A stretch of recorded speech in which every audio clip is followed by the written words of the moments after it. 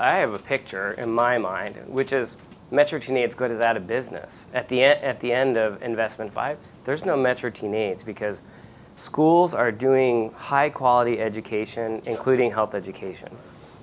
Kids are not getting pregnant before they choose to get pregnant. Sexually transmitted disease rates are down.